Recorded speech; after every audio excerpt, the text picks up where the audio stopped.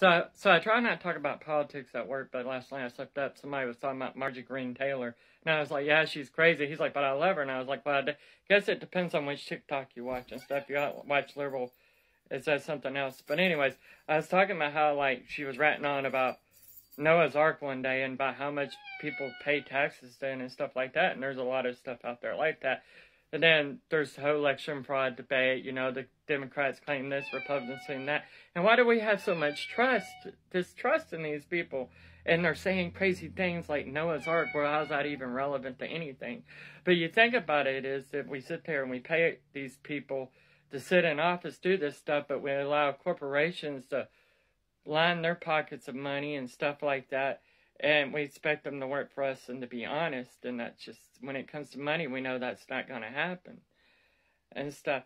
But, you know, you take this for account, the electric car, it was actually invented over 100 years ago, but we didn't get it until recent years, because back then the old companies made, not Elon Musk, you know, Tesla seemed crazy, and his idea was crazy. But that's corporate America, and that's government, and the government went with that, and we could have saved a lot of money on oil and gas and stuff like that. But that's the people that we're sitting here voting in.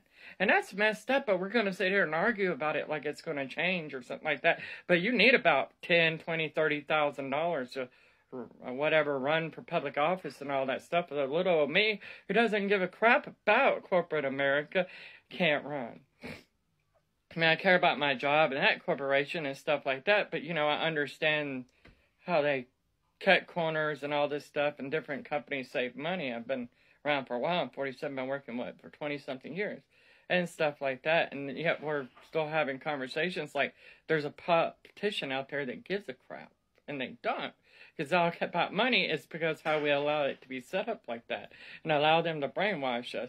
And just like TikTok right now, it depends on what side the algorithm or whatever it is that you're on what message you're getting. So, you know, we're not diehard politician or diehard brainwash, whatever message we want to let them give us. Anyways, enough about that. Have a nice